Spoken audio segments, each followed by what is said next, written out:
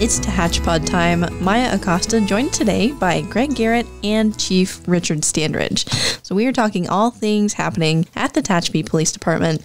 There's a lot going on, so we'll get into it. We've got a whole list here, but thank you both for joining us today. Absolutely. Thank you for having us, Maya. Of course. Not a problem. Great opportunity to come and kind of give a 3/4 year update and kind of let folks know what's going on. When we talk about community policing and all the great things the Tehachapi Police Department has going on, it's a pleasure to be able to share that and have you with us today, Chief. Absolutely. Thanks, sir. Yeah, this is a great testament to how involved our police department is and how involved our officers are with the community. So exciting to get into it. So let's kind of look at this new program that we have that we're going to start kicking off with the stickers for individuals and their families with special needs. Chief, can you tell us a bit about that? I can. So as a parent of a child with special needs, I've dealt with that since he was 3 years old. And through the course of that, I've met many parents and families and understand their struggles and issues they have. And one topic that continually comes up is, how will my child interact with law enforcement? And I take that very seriously because, as I've stated to people time and time again, we represent all aspects of the community. And our special needs population here in Tehachapi is no exception. We have a rather large special needs population. So in my conversations with some of the local advocates, they asked me, Chief, what can you do to help?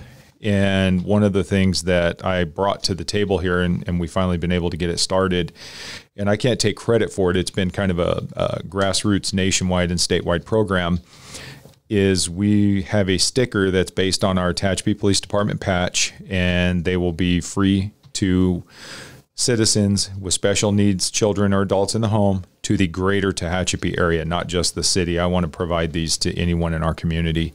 And basically what it is can be put in the window car, or it can be put in the window of their residence. So if we have contact with those family individuals, the sticker will make a reference to the fact that there's a person with special needs and may or may not understand communications clearly. And I think that's very important. We talk to our officers on a regular basis about interacting with our special needs community. But, until they actually do it, sometimes it's just training and conversation, where now when they may have interaction with these families, could be an alarm call, could be a suspicious person sometimes if a new neighbor or somebody moves in, doesn't understand that your special needs child goes outside and plays and does certain things. Like my son will go out and sometimes and he kind of paces. So, those are things that when we go to the residents, will alert us to the fact of what we may be walking into. So it gives us a little bit more forethought to make sure that we handle things appropriately and keep that in mind of the people in the residence. Yeah, and it's really all about safety. Yes. Yeah, what an amazing program, because, you guys train and train and train in all aspects of policing, community policing. But sometimes you're in a rush, right? You rush to a house because somebody called 911 and something's going on.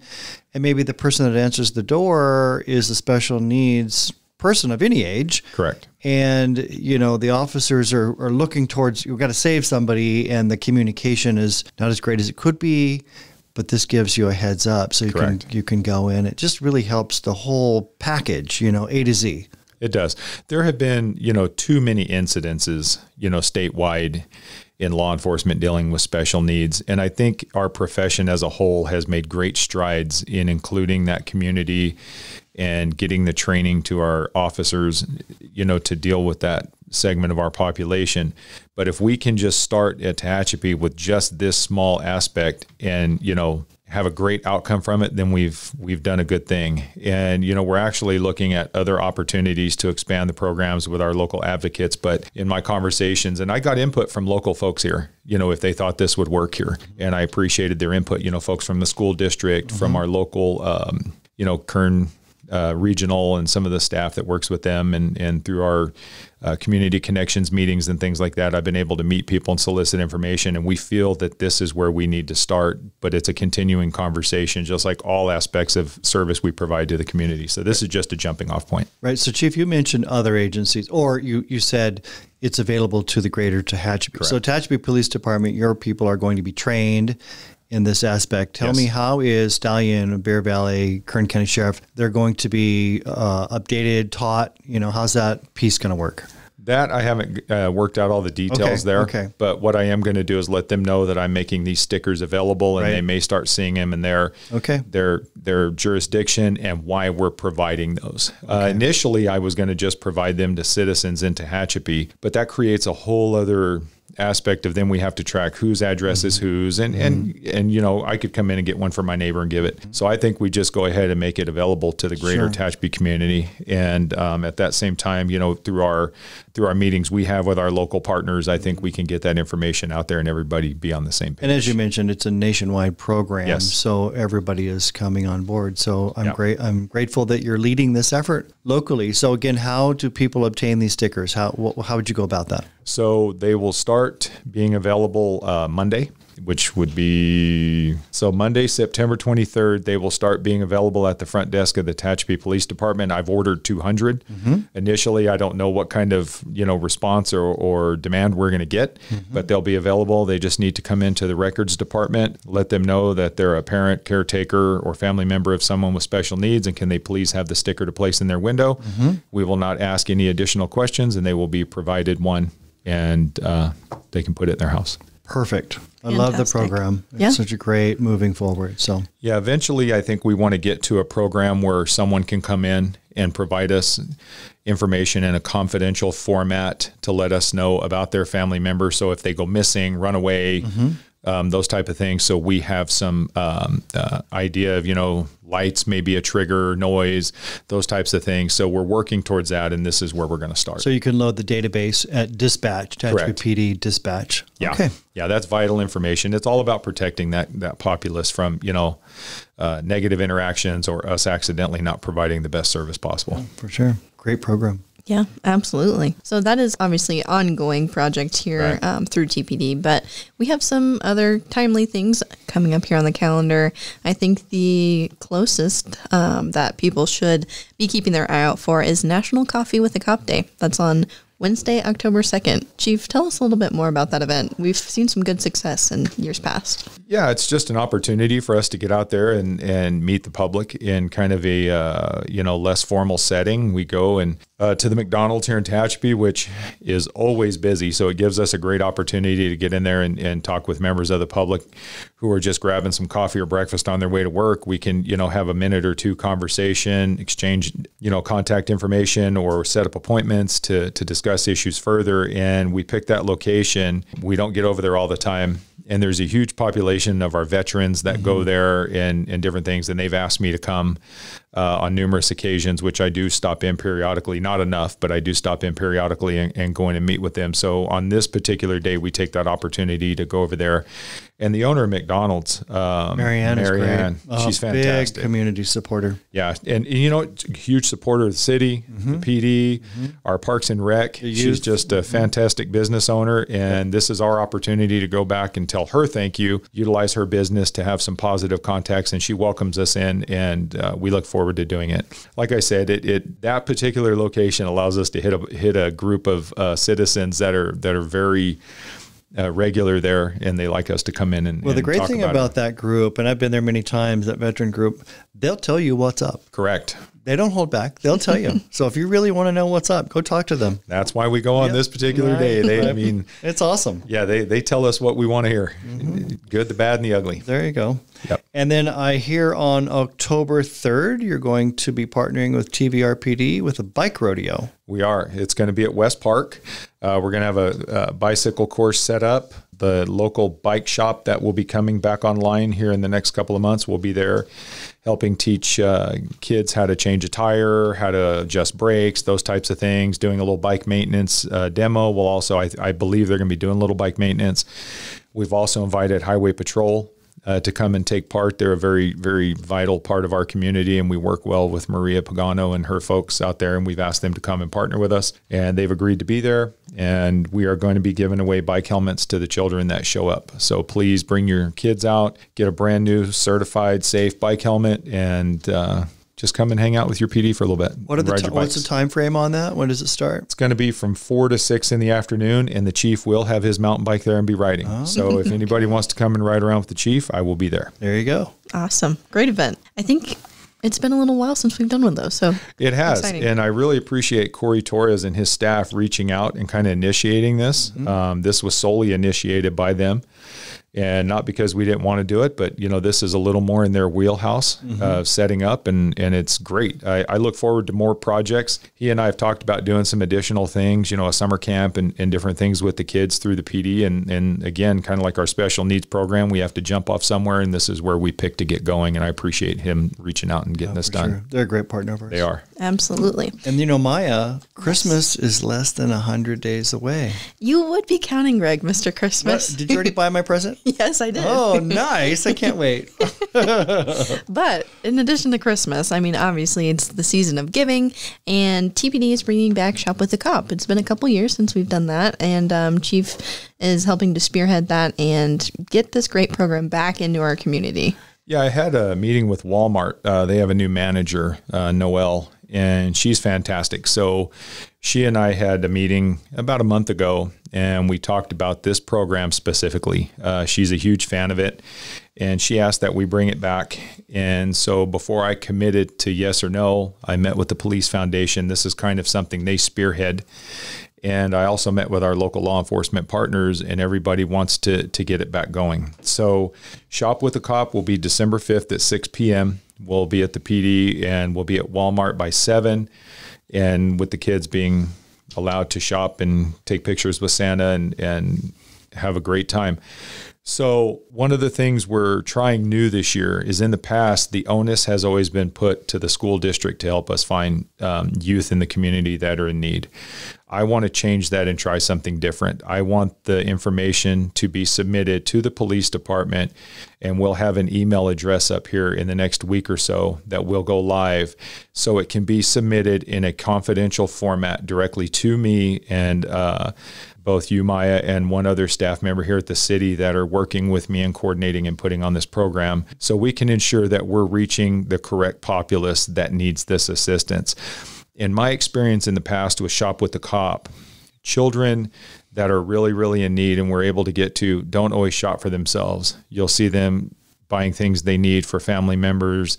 I've seen dishes being bought. I've seen clothing being bought. I've seen food being bought. So we want to make sure we take our very best effort and pick the right kids for this program. So it will be an opportunity for the public to submit it through our email, or they can submit it, through one of our social media opportunities, and it'll just be a name, an address, and a phone number of the child, and just a 1-line or 2-line sentence of why they think this child is in need. Give us an opportunity to vet and get those kids that really need this type of program.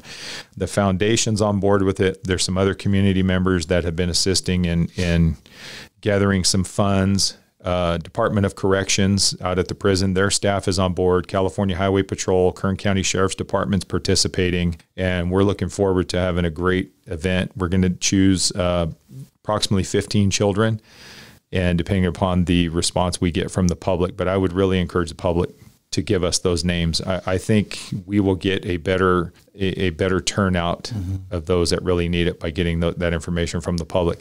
The schools have been fantastic, but you know what? They're busy educating, and they have a lot of other things going on. And I want to try to put this on us. It's our program, so we should be responsible for finding the children. I like the approach. So how would you donate to this effort? So if you want to donate to Shop with the Cop, you can come to the PD and make a cash donation or check, and you can donate it to the Tehachapi Police Foundation, and we'll make sure that your donation is accepted, and you will be given the appropriate tax forms and things like that for you to deduct. So you necessary. Can earmark, if you wrote a check, you can earmark that for Shop with the Cop. You can. I just met with Kim Nixon today, and depending upon how this year goes, we're talking about actually having a Shop with a Cop account all by itself, because the foundation does a lot of different donations. But we want to do this right, and if we do it right, it's going to be its own program that we will gather a certain amount of funds for every year to keep it up and running. I know on my list, Maya, was to promote the Tehachapi Police Foundation. So it is a 501c3. It's a nonprofit. You mentioned Kim Nixon's name. She's the current president. There's a board of directors. You can, and I would highly encourage anyone listening to join the foundation or make a donation to the foundation, because not only Shop with the Cop, but also assist the police department in purchasing different items that our police officers or police department might need to purchase to better do their jobs better. As well as our Police Explorer program now. So that's being run partially and funded by it's being run by the police department, but partially funded by the foundation. And that program is in its second week up and running. You've restarted it. We have. That was done by Sergeant Adams and Lieutenant Rupert and Officer Aguilar.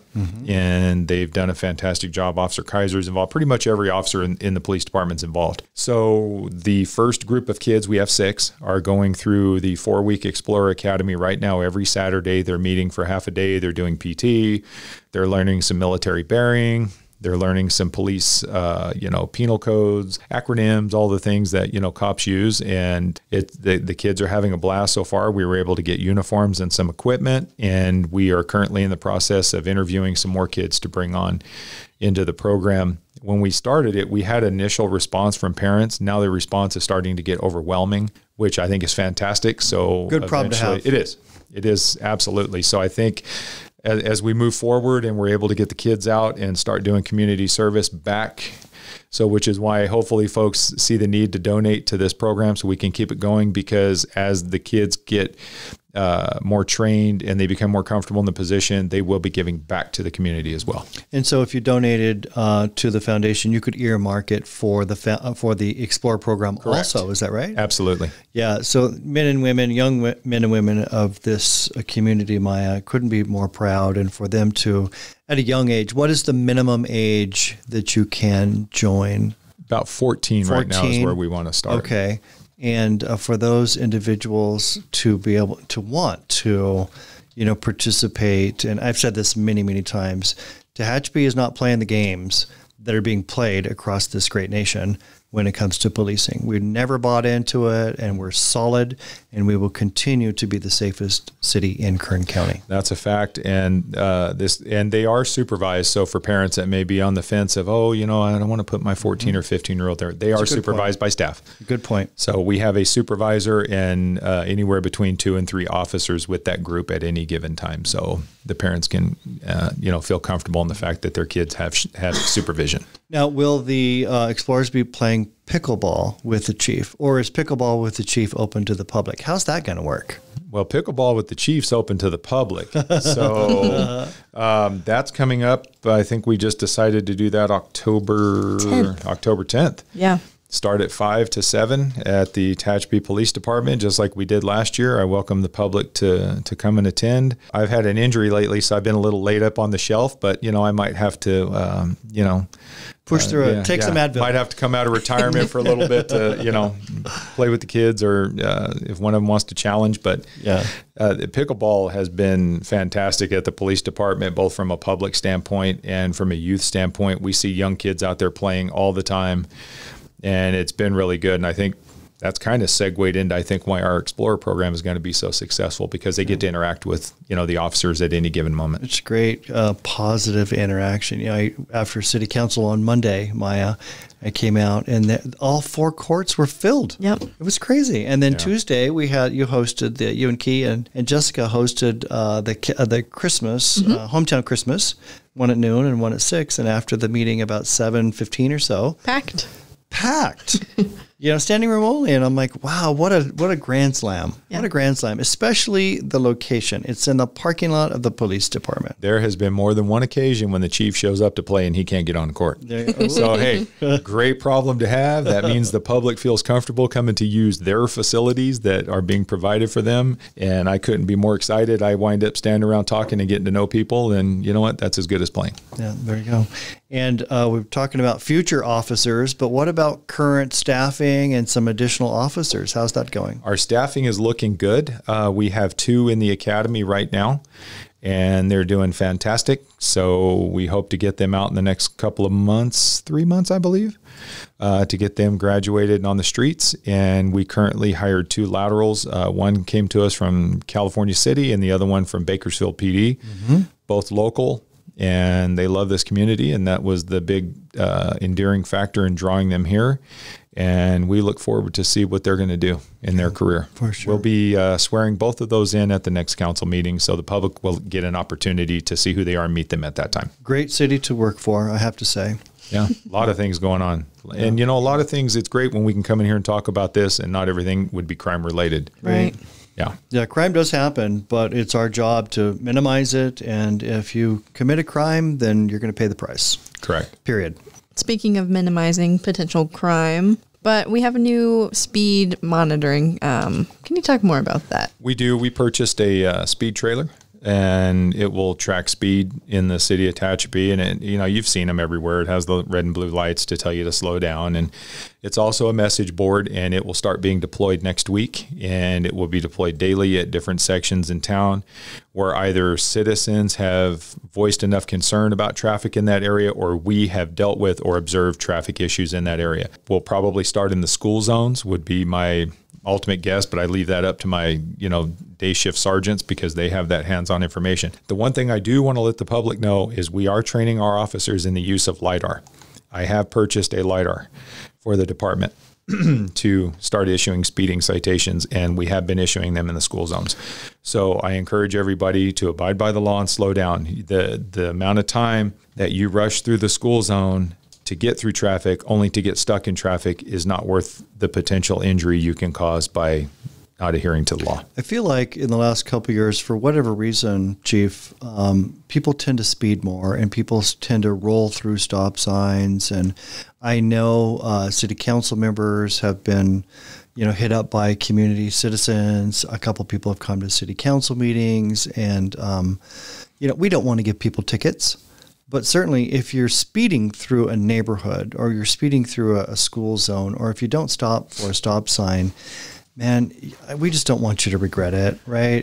The worst could happen, and it has happened in other cities, and even here, I'm sure. But we just want to make sure that people drive safe. And that's all we ask. There's nowhere in this town that you need to be in that big of a hurry to get to that you can't get to, within 5 minutes. And so what we're seeing a lot of is not even a stop and go. I would say it's a slow and go. It used to be the California stop was you just kind of came to a slow roll, brake lights came on. They're not even coming on anymore. They're just going directly through, the stop signs. And we are writing those citations, and they're rather large. And so I hope we can start doing a lot more education and counseling about driving habits than we are issuing citations. If I didn't have to issue any citations, it would be fantastic. Yeah, we don't want people's money. We really sincerely do not.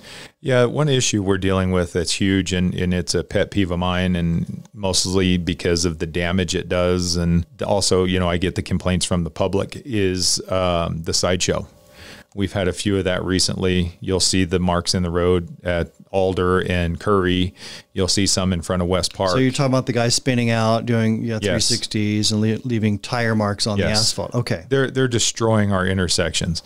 That makes our city look unruly. It makes our city look less than desirable, and that's not who we are, and that's not the image we want to project. We're doing our very best to catch those individuals. That is an arrestable offense if you are caught. That is a 30-day impound of your vehicle. And depending upon any modifications you've made to that vehicle may ultimately result us in contacting the state and turning your information over to them before you can get your vehicle out. I can guarantee you they do not know that. I've seen the same thing in the county of Golden Hills and different areas. So there's somebody out there or a couple people out there doing that, and they will be caught at some point. They will. And I'm encouraging citizens to please report that. You can report it anonymously. I don't need your name and number. I just need you to point us in the right direction, and we will be more than happy to take care of that.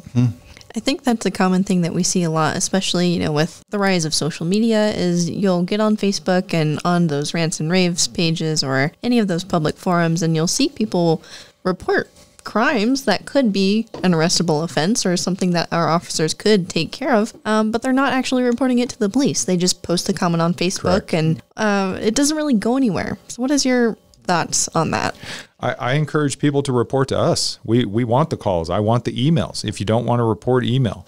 Our sector program that I've been talking about for the last few months is going to go live here real shortly. We need to do some things to the website to get it out there and get it accurate. And, when you're doing those kinds of updates, it takes time, and our staffing is where it needs to be now. So we're ready to go. I encourage people to report it. We will take anonymous complaints. I rarely look at the social media comments, but somebody pointed me to one the other day in relation to this incident, which you call sideshow, and, spinning the donuts in the intersections. So I went on and read it, and I actually reached out to a citizen through that forum and got information I needed in relation to a different case. Mm-hmm. So I don't do that all the time, but occasionally I will. And so rather than me have to track you down like that to get that information, why don't you just call us? Mm-hmm. And we'd be more than happy to take care of it. And for some reason you're not satisfied with the service, let me know. Mm-hmm. 822-2222. That's it. Or if it's an emergency, 911. Yep. Always. You work really well, Chief, with our partners, California Highway Patrol, Kern County Sheriff, Stallion Springs PD, Bear Valley PD, and others. Mm-hmm. So thank you for, bringing those people together and those leaders and collaborating to make Tehachapi as a whole a better place. Yeah, we recently we just had the Kern County Chiefs Conference. Mm-hmm. And one of the things that came out of it is there is a large group of police chiefs and CHP commander in the Eastern Kern County. Mm-hmm. And so one of the things that came from it is we are going to start an Eastern Kern Chiefs meeting. It'll probably be quarterly, but we're going to start getting those folks together and going over issues that impact all of us in Eastern Kern. It's good to know each other, to respect each other, and to share ideas. Yep. The good, the bad, and the ugly. Yep. A lot of good things happening. No reason to reinvent the wheel. No. A lot of good things happening. No, very good. It's been great, Maya. So much things happening all throughout the city and throughout TPD as well. So really exciting to see. I know kind of once the new year starts again, we will bring Coffee with the Cop back, Coffee with the Chief, I should say, that we held 2 times at Mountain Coffee House within the past couple months. So we're looking forward to that. But again, October 2nd, if you want to talk to Chief and our other officers, is a great way to do that at McDonald's, 7 to 9. Yeah, it's been a while since I did a podcast. And in closing, if I can just tell the public, thank you. Thank you for the great year plus that I've had and the welcoming in the community from my family and I. And I look forward to continuing to serve and keeping the crime out of the community for you and getting our folks the best training possible and taking care of our citizens. Keep up the good work. Thanks, sir. We appreciate it. Greg, anything else? I think I'm good. Thank you, Chief. Thank you. Appreciate it. Thank you, Chief. All right. Anybody listening, if you have any sort of questions or comments, you can email us media@TehachapiCityHall.com. We can get that to Chief or whoever that question may be for. And as always, thank you so much for listening, and we'll catch you back here next time on Tehachapod.